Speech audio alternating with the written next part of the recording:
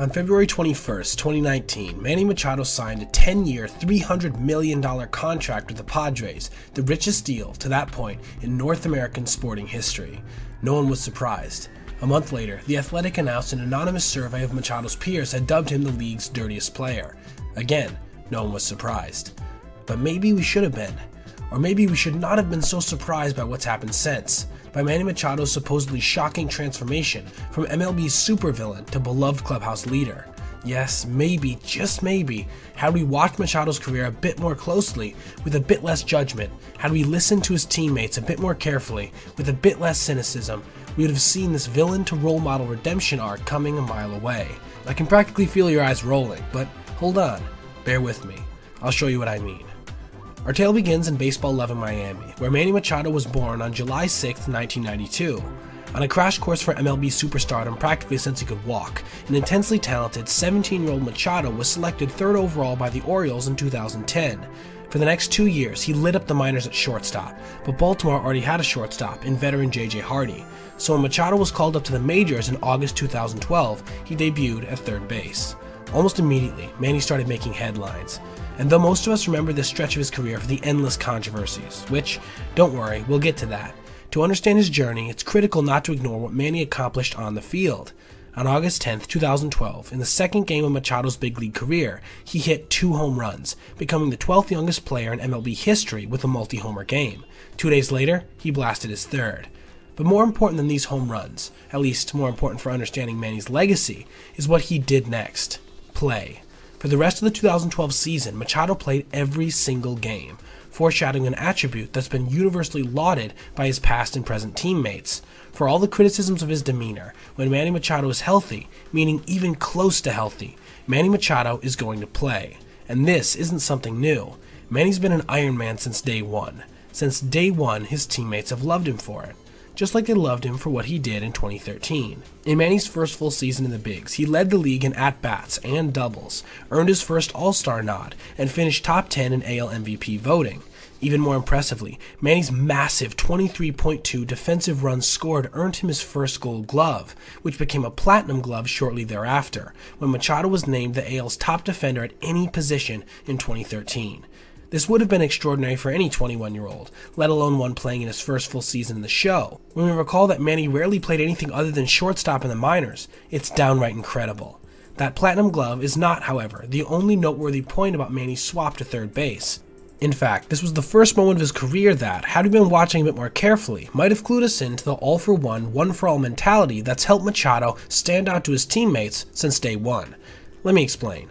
By 2013, Baltimore shortstop J.J. Hardy was entering the tail end of his career, but remained an asset, as his 2013 F.WAR of 3.2 ranked 9th amongst big league shortstops. Machado was the opposite, equal parts unproven commodity and game-changing phenom.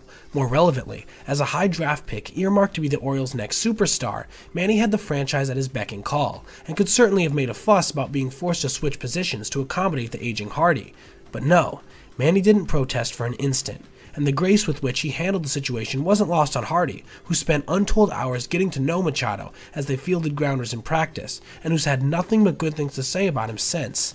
That's really hard to put myself in those shoes, Hardy told The Athletic in 2019, being 18, 19 years old, and a superstar, and being compared to guys like Alex Rodriguez. With the success he had at such a young and early age, there's not a whole lot of people in this world that can understand. Alas, there were a lot of people who couldn't understand the things Manny did wrong, and just like the praise of his teammates, the misadventures of those early years in Baltimore must be acknowledged, if we're to understand Manny Machado's full circle journey. In early June 2014, the A's headed east for a series in Baltimore. In the first game, Oakland's Josh Donaldson, the MLB's other most controversial 3rd baseman, tagged Manny out, and did it somewhat more, shall we say, enthusiastically than Manny would have liked. This led to a benches-clearing argument, but no blows thrown. Now, I'll just toss in my 2 cents, which aren't exactly controversial, and say it sure looks like Manny overreacted. Then again, we can't know exactly what was going on behind the scenes. Maybe Donaldson really did tag him harder than he should have.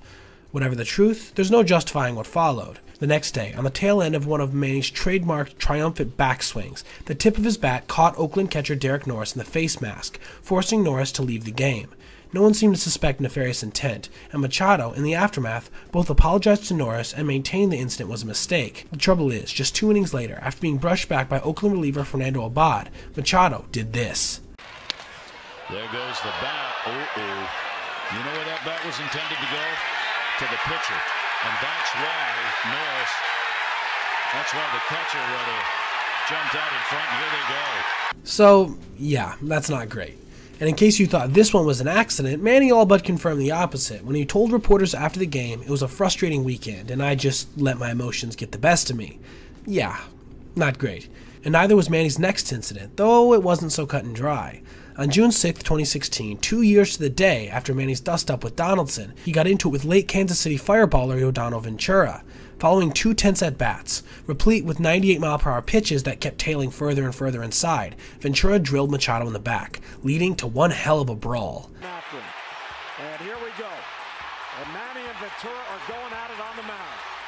In hindsight, both players were in the wrong, but Manny probably did have a better case, as Ventura really could have caused an injury with any one of those blazing fastballs, including the one that plunked Machado. But the real takeaway from this incident has more to do with its consequences than assigning blame.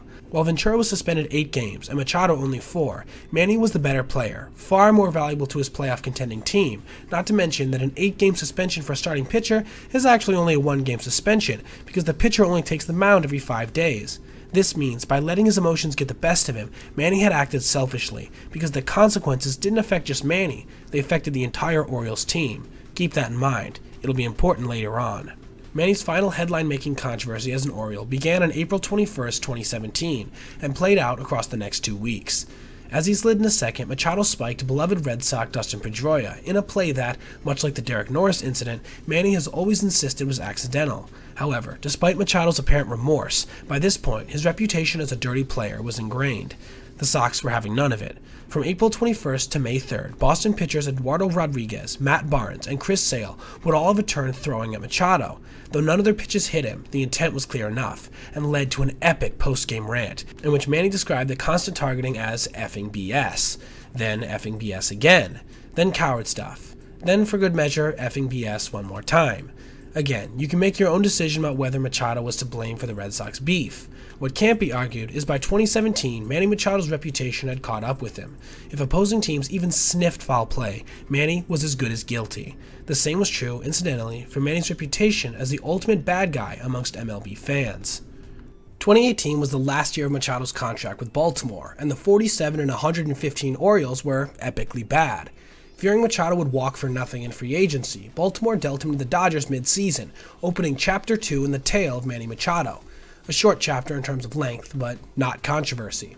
Manny performed well in the regular season for the Dodgers, accumulating an impressive 2.7 F/WAR in just 66 games, putting him on pace for 6.6 wins above replacement across a full season, a mark that would have ranked second amongst all MLB shortstops. And no, that wasn't me misspeaking. I did say shortstop, not third baseman, because Manny's role in LA was to fill in for the injured Corey Seager. Just like in Baltimore, the ease with which Manny switched positions was downright incredible. He posted a massive 14.9 defensive runs per 150 innings in LA, the second best mark of his career, all while playing the grand majority of his games at a position he'd hardly ever played in the majors, not to mention the most challenging non-catcher defensive assignment in the game. Alas, for all that regular season success, Manny's stint with the Dodgers will always be remembered for the playoffs. Equipped with an enormously talented roster, the 2018 Dodgers had their hearts set on a World Series title. LA did make the series, but lost to the Red Sox in 5. Dodgers fans needed someone to blame. Machado, who'd never been anything but a second-half rental, was the perfect scapegoat. Not only were Machado's postseason numbers awful, complete with a .227 batting average and season-ending strikeout, he drew the ire of Dodgers fans, and for that matter, the entire baseball community, when he swung 3-0 in a 0-0 NLCS game against the Brewers, then declined to hustle down the line on a surefire groundout. Machado's post-game comments only made matters worse.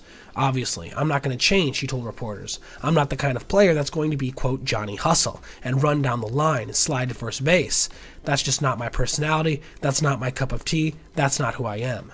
As you would expect, Dodgers fans were irate, so much so that what Machado said next often gets lost in the shuffle. Should I have run on that pitch? Yeah, but I didn't, and I gotta pay the consequences for it. It does look bad. It looks terrible. I look back at the video, and I'm like, whoa, what was I doing?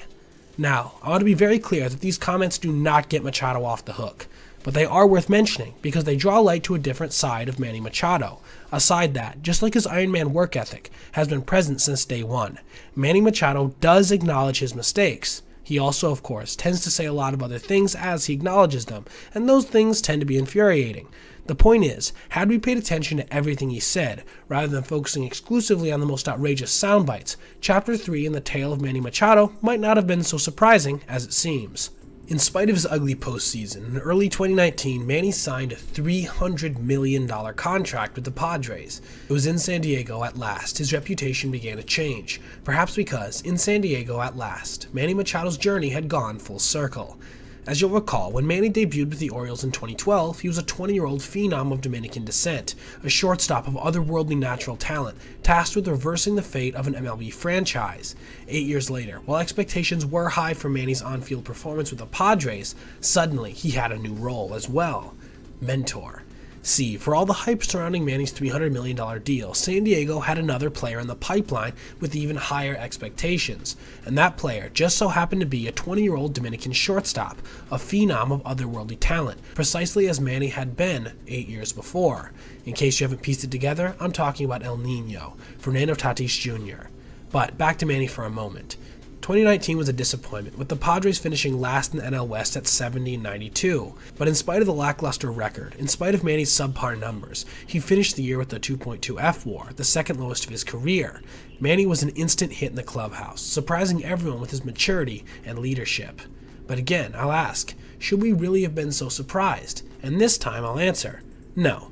Here are my reasons why. For all of his gaffes, Manny Machado has always held himself to an extremely high standard.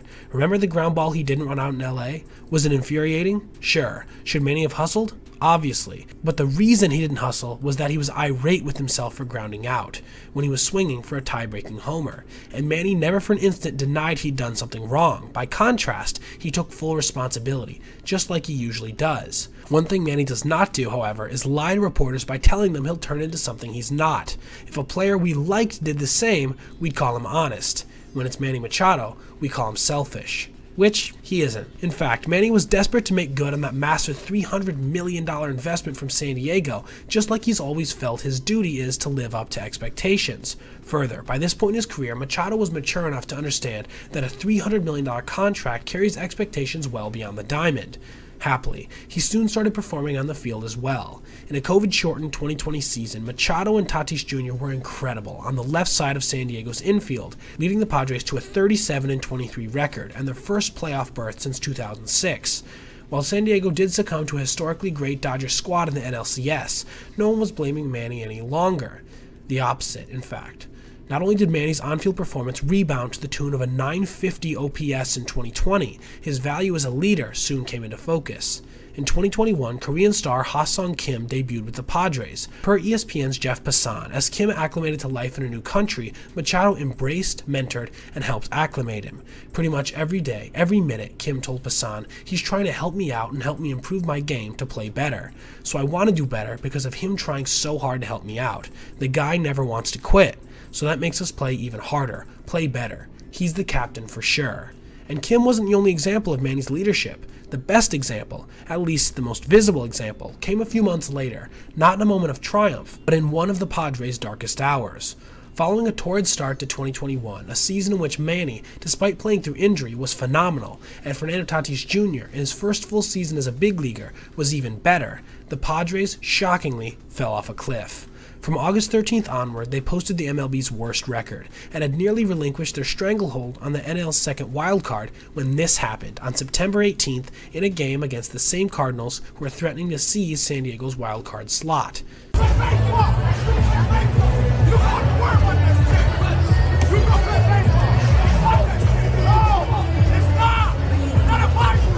Depending on your level of obsession, you've probably already watched that clip somewhere between 1 and 1 million times.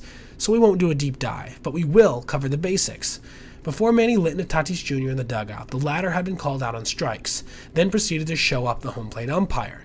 Manny was upset because, in his words, Tatis Jr. was the best player in the world, but that it wasn't all about him.